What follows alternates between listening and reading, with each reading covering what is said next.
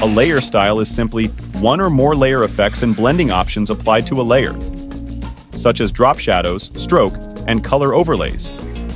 Photoshop has more than 10 different layer styles, and different combinations of applications can greatly expand your design capabilities.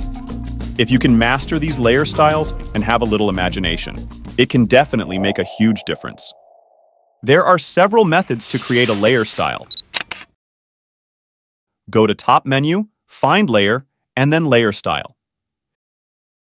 In the Layers panel, select the layer and click the FX icon in the lower right corner to add a layer style. Select the layer, right-click, and click Blending option to open the Layer Style panel to add a layer style. Finally, what I personally think is the most convenient method is to double-click the layer and open the Layer Style panel to add layer style. After that, you can then select any different layer style on the left, then adjust the parameters of the layer style on the right interface. And finally, click OK to create the layer style. After creating a layer style, Photoshop will display the layer style right under this layer. Similarly, if you want to modify any layer style, you can also double-click the layer style to open the Layer Style panel to make any changes. There are two methods to delete a layer style. The first is to right-click the layer and click Clear Layer Style. The other one is to drag this layer style into the trash can in the lower right corner.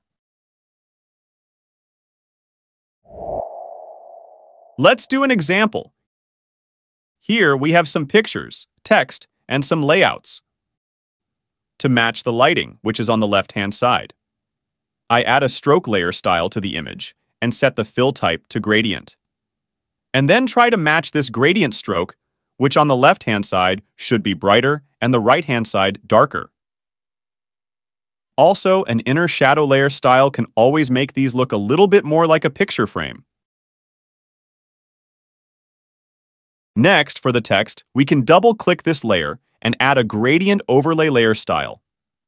Adjust this gradient again so that the left side is brighter and the right side is darker. Then, if you want to give the following text layout the same effect, you don't need to repeat adding layer style again. You can just hold the Option key if it's a Mac or Alt key if it's a PC, and then drag and copy the previous layer style to a new layer. This way, you can get an exact layer style for your new layer. Layer style can be used not only on different pictures and text. For example, let's say I want to add a basic shadow layer style to all the elements in the picture. It is obviously very troublesome to do it one by one. Furthermore, the layer style of each layer is also different, and the copying method is not feasible.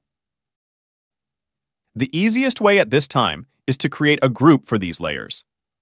At this time, you only need to double-click this group and add a shadow layer style to this group. In this way, all layers in this group will have this shadow layer style without affecting their original layer style.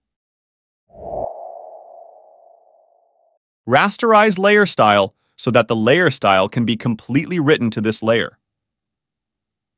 Unless there are special needs later, or you are very sure that this is the layer style you want, this method is not recommended. After all, rasterize the layer style, you will not be able to make any changes again. In the following videos, I will explain how to use these layer styles one by one, and the application of these effects in design. Also, I will share all these layer style effect PSD files with everyone for free. Don't forget to subscribe and like. I'll keep uploading.